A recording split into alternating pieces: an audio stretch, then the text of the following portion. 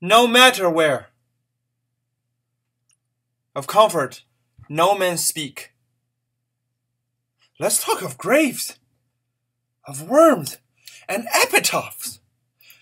Make dust our paper, and with rainy eyes write sorrow on the bosom of the earth. Let's choose executors and talk of wills. And yet not so, for what can we bequeath save our deposit bodies to the ground? Our lands, our lives, and all our Bolingbroks. And nothing can we call our own but death, and that small motto of the barren earth, which serves as paste and cover to our bones. For God's sake, let's sit upon the ground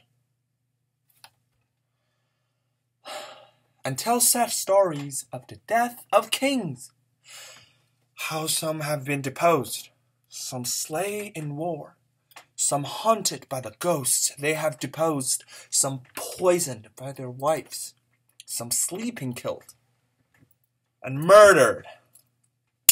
For within the hollow crown that rounds the mortal temples of a king keeps death his court, and there the addict sits, scoffing his state and grinning at his pump, allowing him a breath, a little scene to monarchize, be feared and kill with looks, infusing him with self and vain conceit, as if this flash which walls about our life were brass and impregnable. And humor thus comes at last, and with a little pin boards through his castle wall, and farewell, king. Cover your heads, and mock not flesh and blood, with solemn reverence. Throw away respect, tradition, form, and ceremonious duty, for you have but mistook me all this while. I live with bread like you. If you want, taste grief, need friends.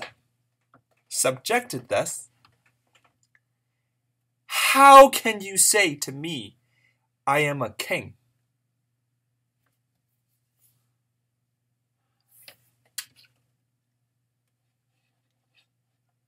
Thank you.